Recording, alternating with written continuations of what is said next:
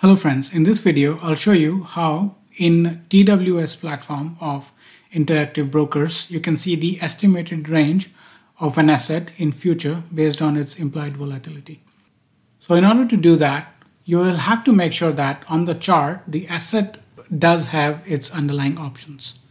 Next, what you'll have to do is go to Edit and then click on Chart Parameters, and over here you'll see an option of estimated price range.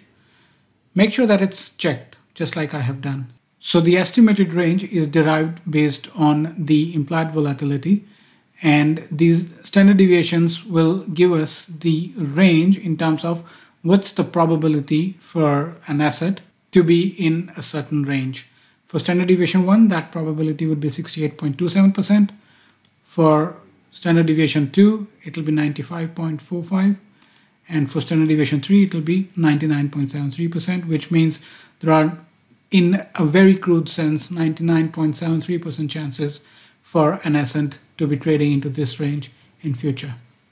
So let's just apply for now standard deviation 1. And we make sure that this box is checked over here.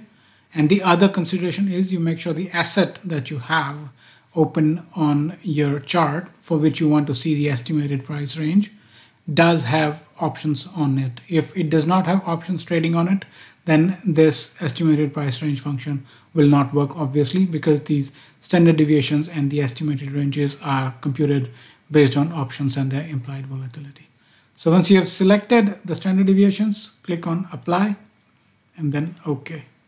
You see no difference right now on the chart, but you see a very small arrow here on the right hand side at the bottom.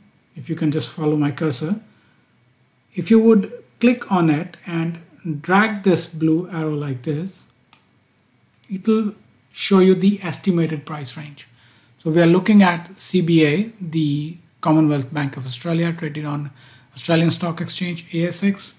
The estimated one standard deviation price range for CBA as of 10th of August is roughly from $116 to $99. So that's the range in which you can expect the CBA to trade with a probability of 68%. Again, where did the 68% come from? From here, the standard deviation that we picked. Now, if we change it to, let's say, 3, which means there are 99.73% chances for the stock to trade in the given range on the chart. And what that given range is, if we again applied it, then we see that the range has actually broadened considerably. That is all the way from, say, $80 to $133. So that's how you can see the estimated price range of any asset, given that it has options trading over it. So I hope you found this video useful.